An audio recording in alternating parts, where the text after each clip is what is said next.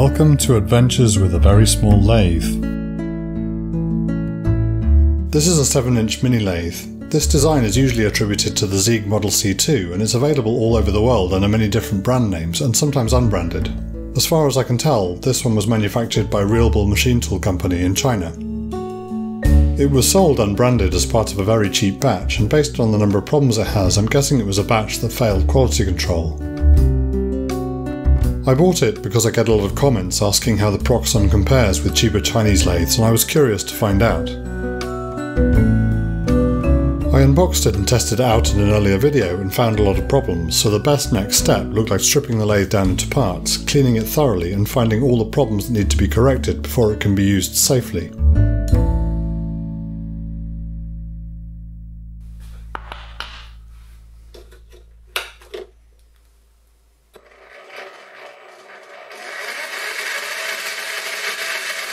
The first time the lathe's powered up, it makes this horrible rattling noise with no obvious signs of where it's coming from. The first obvious thing to remove is the chuck. It's held on by 3 threaded studs through the spindle plate and held in place by 3 nuts, which can be removed with an ordinary spanner or wrench.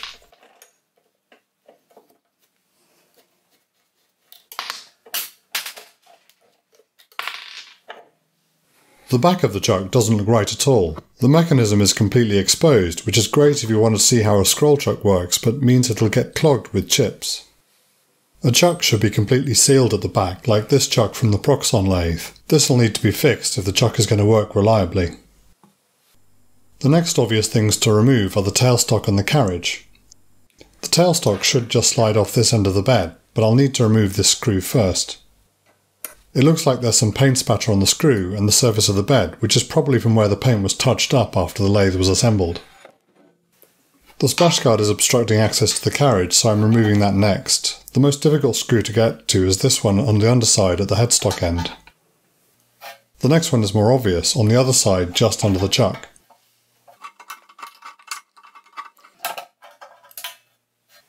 The final screw is right at the tailstock end.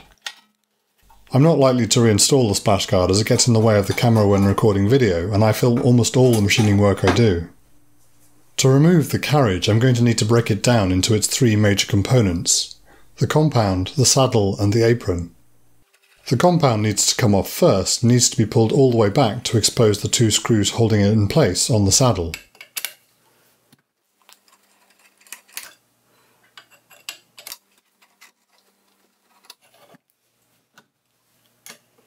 The next 2 screws attach the saddle to the apron.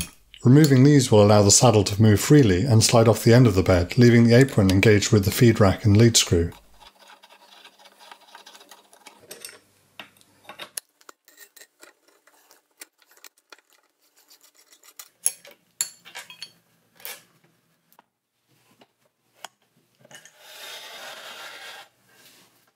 The saddle sticks a bit at the end of the bed. It looks like this is due to stray paint on the slideways, especially on the underside. Here I notice that the hold-down plates on the saddle are at a strange angle. I'll need to look at this in more depth later.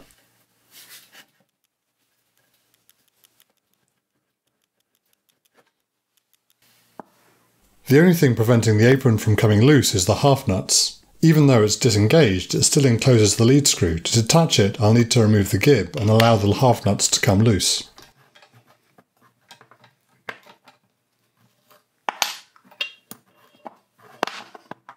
The gib seems very poorly fitted. It turns out the holes for the gib screws don't line up correctly, so ideally would be replaced with a new gib with the correct alignment.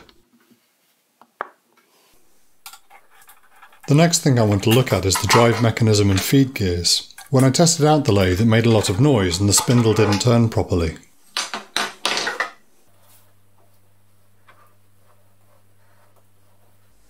The first obvious problem is with this feed selection lever. It works fine in forward and reverse directions, but in the center position it doesn't disengage properly.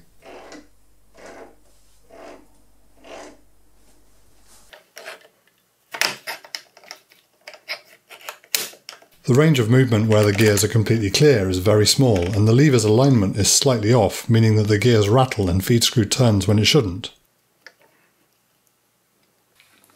In addition, there's a lot of play in the lever mechanism, so even if the centre detent was in the correct position, it still would probably not disengage reliably. To get a better look at this lever, I need to disassemble the gear train, so I'm going to start with the larger gears at the bottom.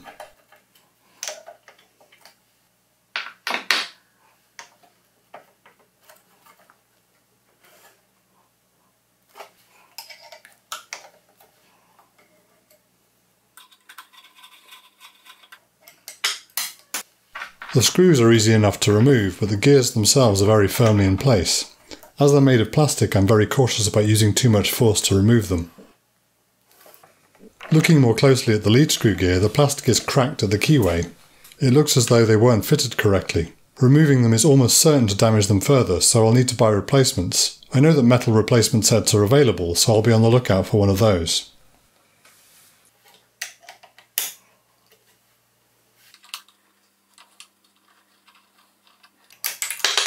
Removing the screw on this central gear doesn't seem to make anything easier to remove, so I need to look for other options. While I can't easily remove the gears, loosening this nut allows them to be moved down, disengaging them from the gear above and making room for the rest of the mechanism to be removed.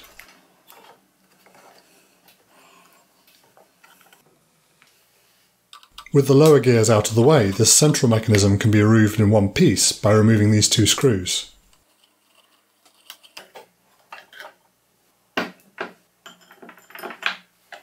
The feed direction lever is now completely exposed and only held in place by this last screw.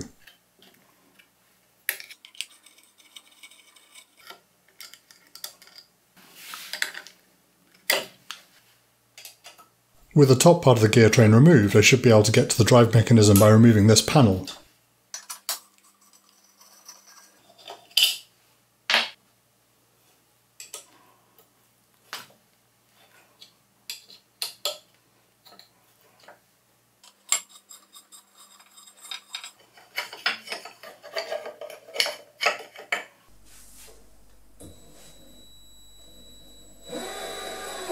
When the lathe's turned on, the spindle turns, but it makes a loud noise when it's under any load. Now that the belt's exposed, it's clear that it's way too loose and slips very easily.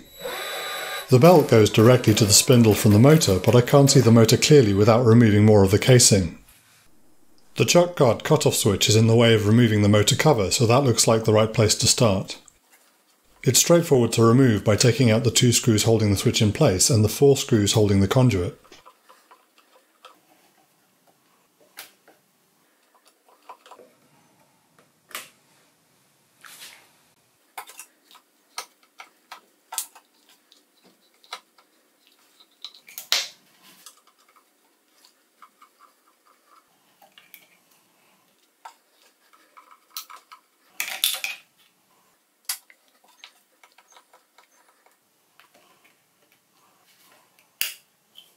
The top 2 screws of the motor cover are now easy to get to and remove.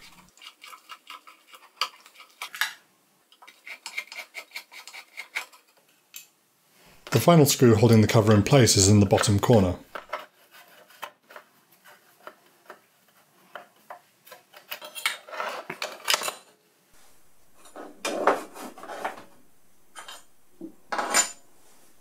Once the cover's removed, we can see that the motor is loose, which would explain why the belt isn't tightened properly. The motor mounting and all the wiring are on the other side of the bed casting. On the other side of the lathe, everything is covered by this control panel casing, so that needs to come off. It's held on by 4 screws, and removing the bottom 2 first avoids the case falling off unexpectedly.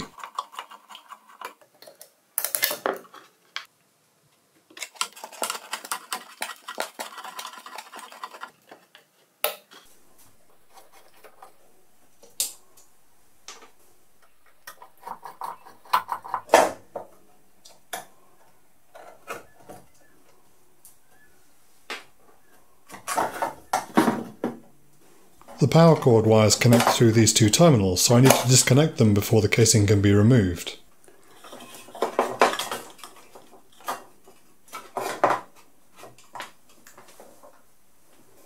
The final earth connection of the cord is screwed into the headstock casting on the control panel side.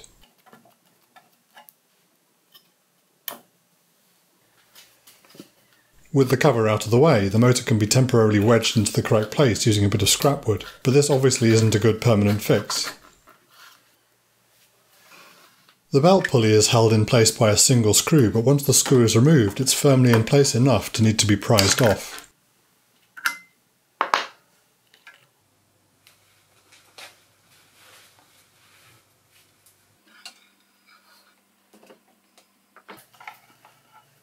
Now everything is out of the way that we can see that the motor mounting studs are loose and look bent.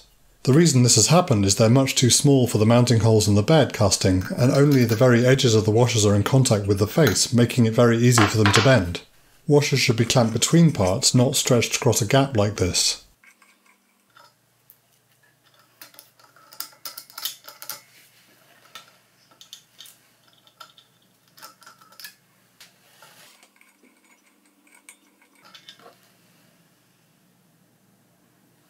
While the lathe is on its side, is a good time to remove the lead screw, which is fixed by hanger bearings here at the head.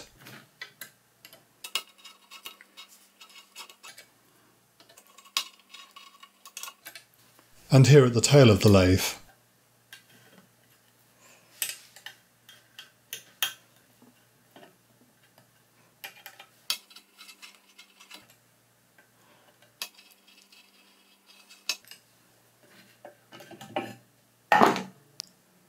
This plastic shield looks like it's there to keep the wiring clear of the lead screw.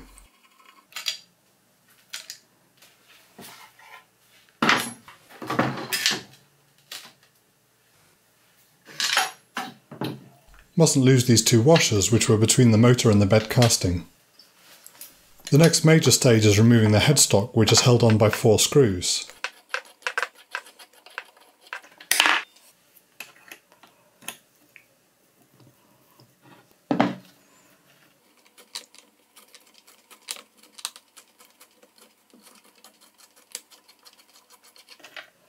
I didn't get any footage of removing the screws on the far side, so here's footage of screwing them back in, played in reverse.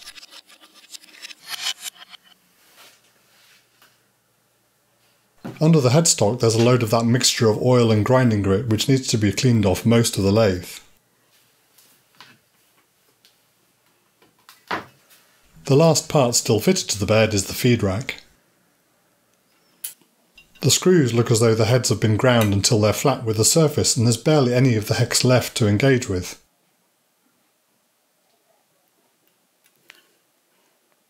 I only managed to turn this screw a little before the hex was entirely stripped, so I decided to skip removing the rack for now.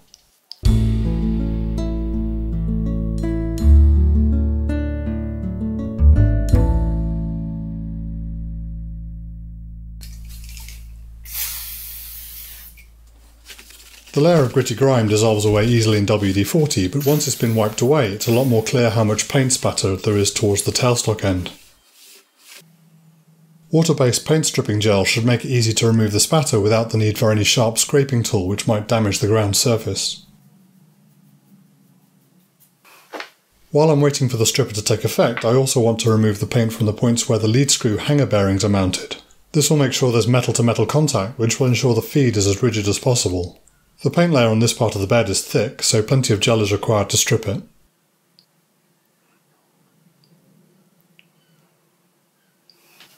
After a few minutes to dissolve, the paint spatter wipes away easily with a rag and some WD-40 ensures no water from the gel is left behind.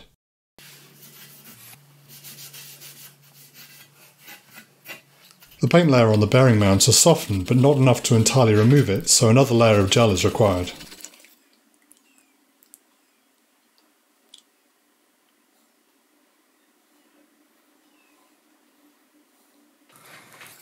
After about 20 minutes, the paint is soft enough to be completely removed.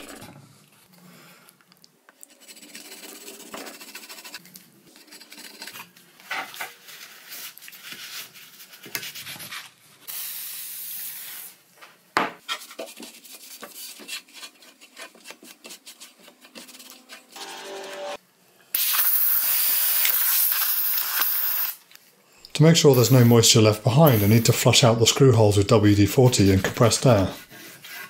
The next obvious place to clean is the rack. To dislodge dirt from between the teeth and between the rack and the bed, I use more compressed air.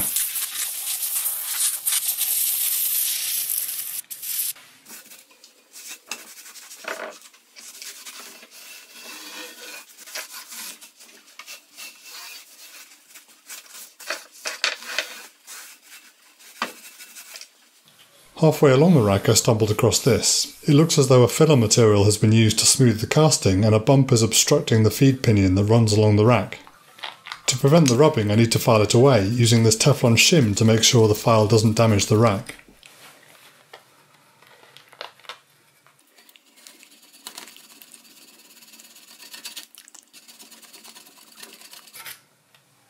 The slideway on the other side of the bed is much easier to clean. The last remaining slideways on the bed are on the underside of the middle, which the tailstock hold-down plate grips.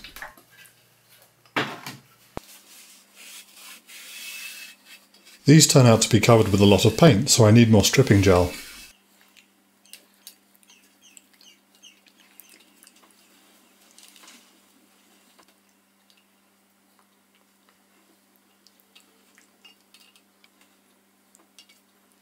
The webs of the bed make it very difficult to get to these ways and make it especially difficult to apply enough force to scrape away the paint properly.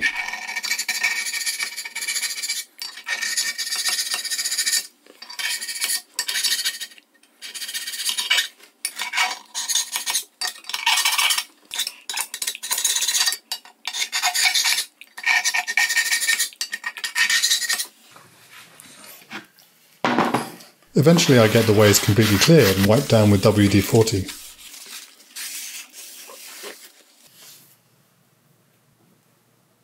The next problem with the bed are the burrs. All the ground faces have sharp edges and it feels like there are burrs on every corner. These burrs can cause contact surfaces to wear and are sharp enough to hurt if I rub against them. I need to make sure I don't damage the ground surfaces when removing the burrs, so I'm using a bench stone to abrade them smooth. For each edge I run the stone along at different angles to catch every part of the burr, but make sure the stone doesn't come into contact with the flat surfaces.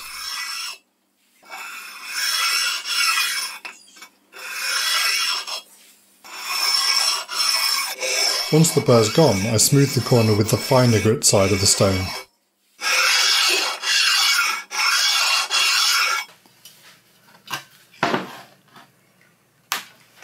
The sides of the bed are not ground and not contact surfaces, so I'm stoning the faces more directly.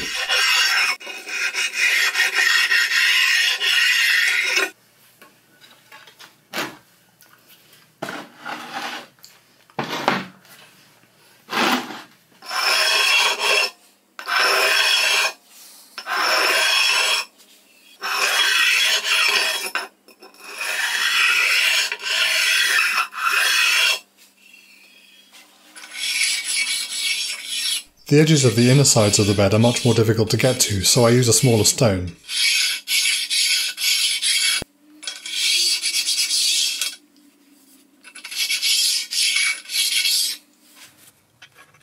The under edges are more difficult still, so I'm using a very narrow abrasive stone and a lot of patience.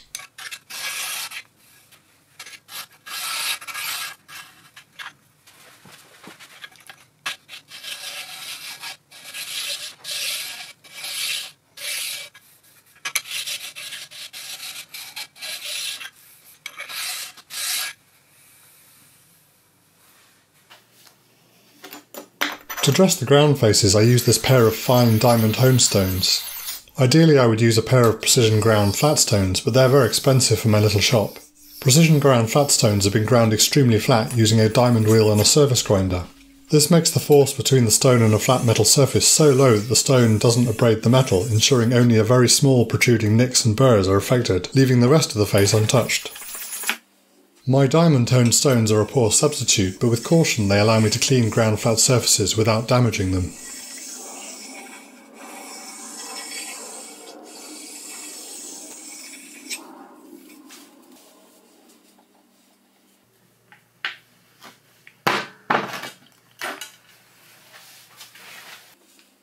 The faces on the underside are machined but not ground, so I'm using a normal stone to smooth away some of the machining marks.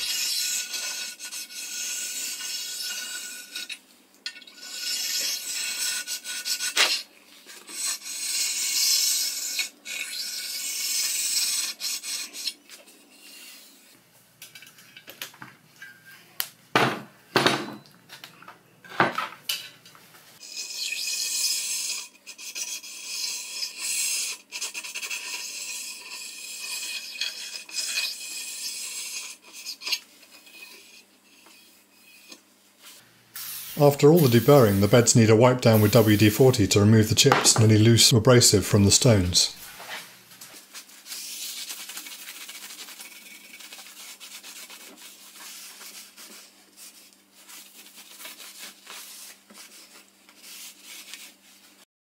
The bed is now done, but there is still this big pile of other components to clean.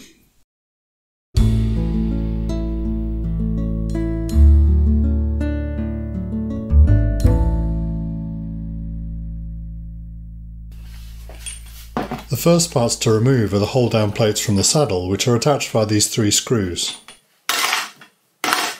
Most of the carriage parts are small enough to go into the ultrasonic cleaner, which can thoroughly clean, degrease and remove any grit and abrasive from the parts at the same time. These 3 screws on the side hold the cross-slide gib in place. Removing them should release the gib.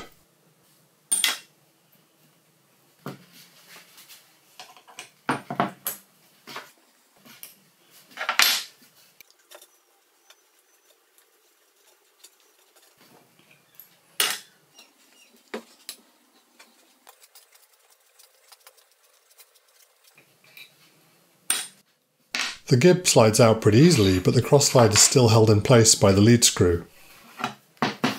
Cross-slide should just slide off the end of the saddle once the nut reaches the end of the screw.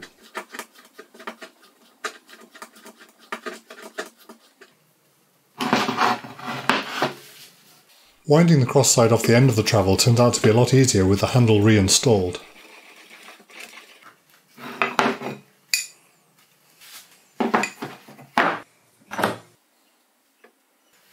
The handle is attached to the end of the lead screw by this single cap head screw.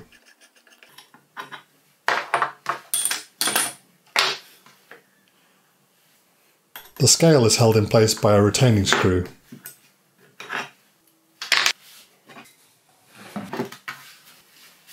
The last part of the crossfeed assembly is attached to the saddle by 2 screws at the bottom of these 2 holes.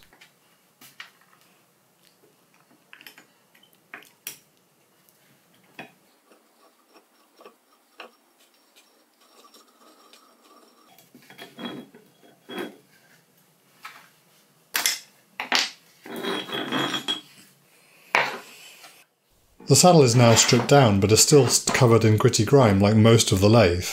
It's much too big to fit into my small ultrasonic cleaner, so I'll need to clean it the same way as I cleaned the bed.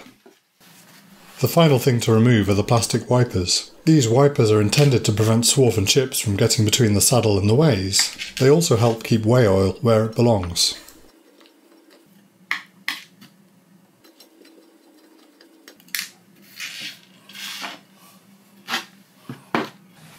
I'm unsure how well this black plastic style of wiper works, and I'm considering replacing them with felt wipers, which I've seen on most professional lathes I've used.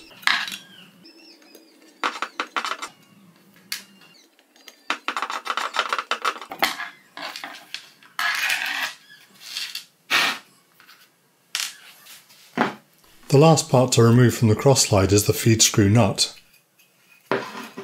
It's held straight by these 2 screws.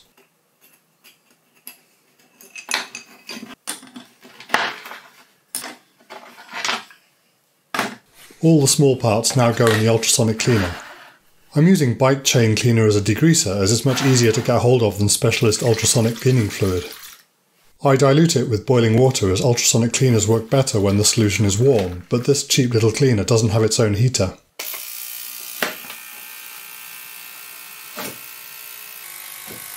Once the cycle is run, I remove the parts from the obviously much dirtier degreasing solution, shaking loose any debris which has been dislodged by the ultrasonic cleaning process.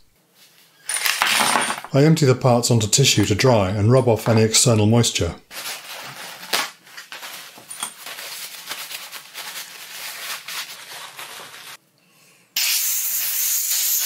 I then use compressed air to remove moisture from the holes and inner surfaces. Once they're dry, I move the parts onto a fresh tissue and spray it with WD-40 to prevent corrosion and displace the last remnants of moisture.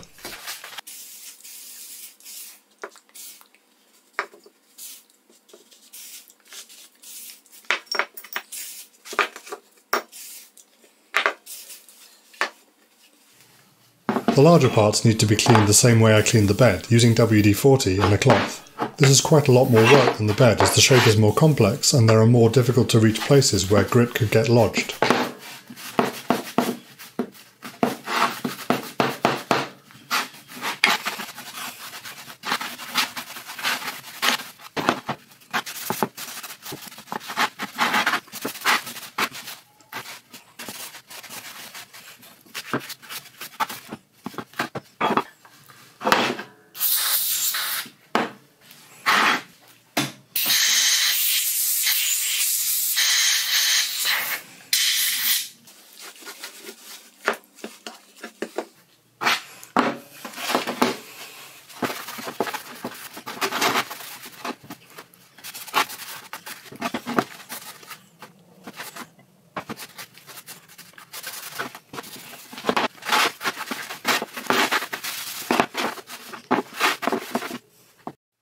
Once they're clean, I deburr the parts with a stone, just the same way as I deburred the bed.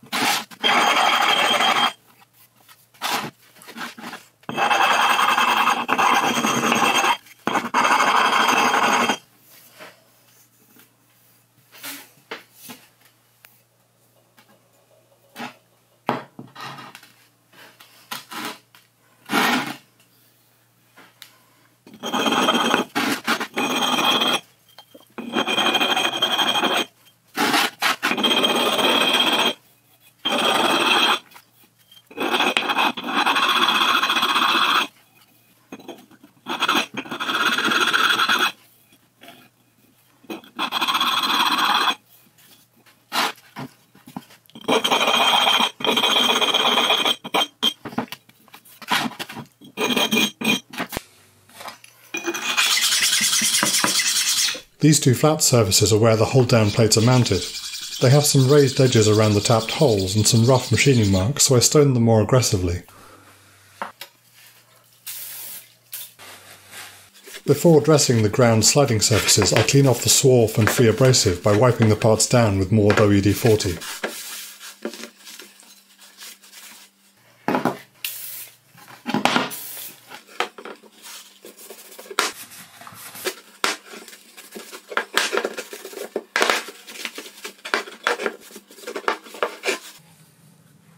To reach the insides of the dovetail ways, a triangular stone is required, so I'm honing down the faces of this triangular stone so I can use it to remove fine burrs and dings, the same way I use the pair of diamond honed stones on the surfaces of the bed.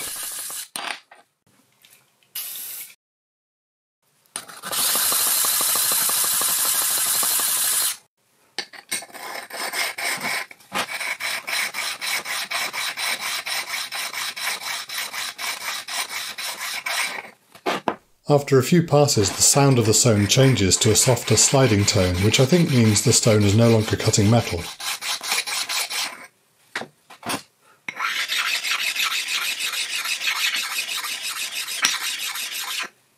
I can clean the exposed slideways with the same pair of diamond honed stones that I used before.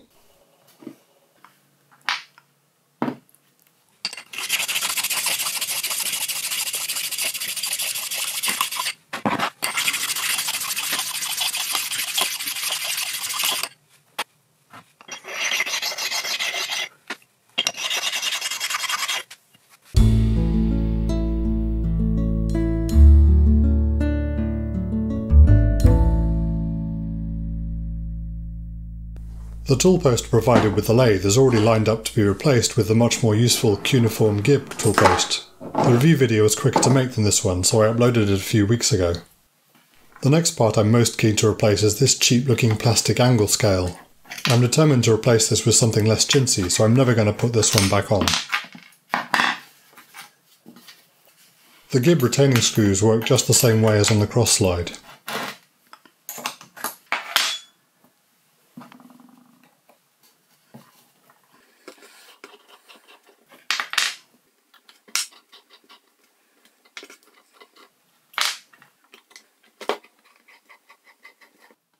All the compound parts will fit into the ultrasonic cleaner, so I'll clean it that way, then deburr in the same way as the saddle.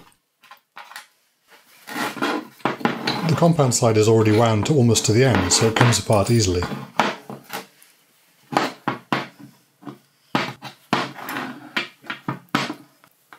While the handle is attached the same way as the cross slide, the rest of the assembly looks a lot more clumsy.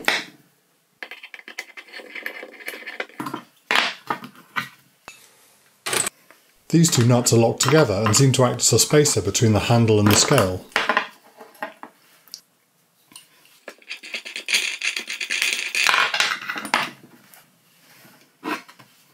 The scale is held by this retaining screw and is the only thing left holding the lead screw in position.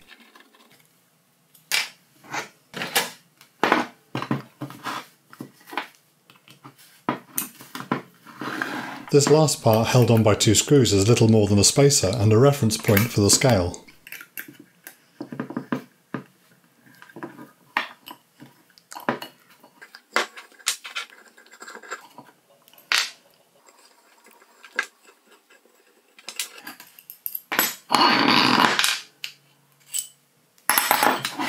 Cleaning and deburring was exactly the same as the saddle, so I won't bother showing it here.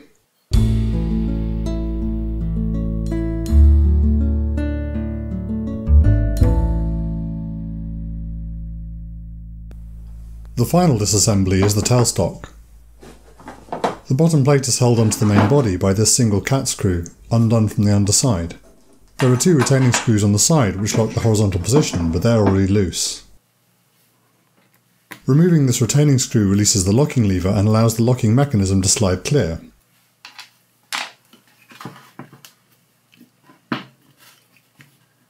It's a bit gummed up with paint, but eventually works free.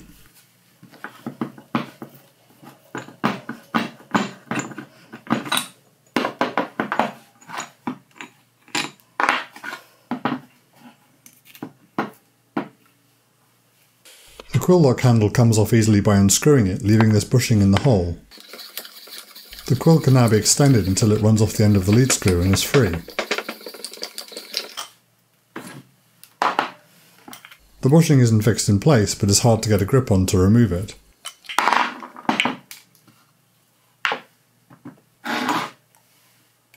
The central stud for the locking mechanism is just screwed into the casting.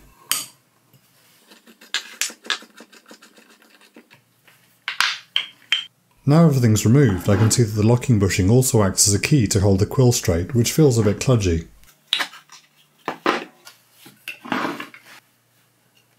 The feed wheel is held on by this retaining screw on the side, and also by a knot on the end of the spindle shaft.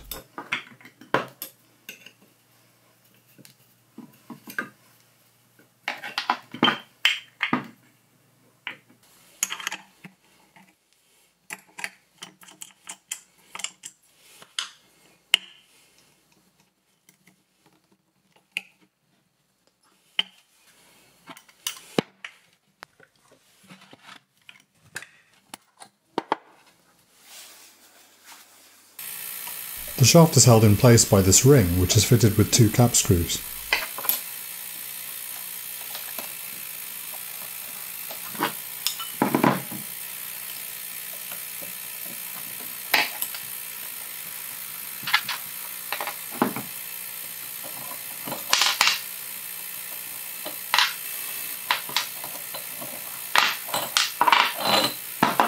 Most of the parts go into the ultrasonic cleaner, but the casting is too large and needs to be cleaned separately.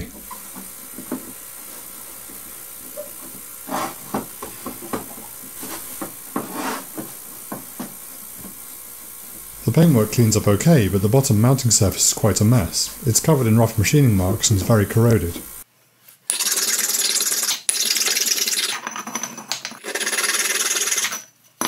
This surface really needs to be remachined, but at this point I don't know how much material I have to play with, so I look at doing this once the machine is back together and I can try and see whether the tailstock can be made to align with the spindle.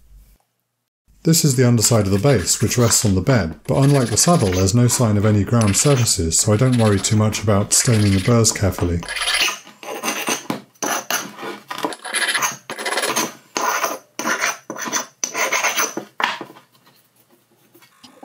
The top side of the base is where the main body of the tailstock rests, so I need to clear up this paint to make sure I have a good contact. I didn't bother with stripping gel though, as the paint's soft and scrapes away easily.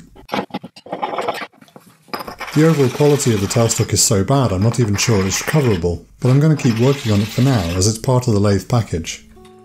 The whole lathe has now been disassembled and most of it's cleaner than it was. This video has already gotten longer than I planned, so the reassembly will be the next chapter of the story in a video of its own. This video took me a while to make and I know a lot of you are waiting, so thank you all for your patience. The assembly video is already in production and shouldn't take quite as long. I also have some machining projects and tool reviews in the pipeline, so I'll see you all soon.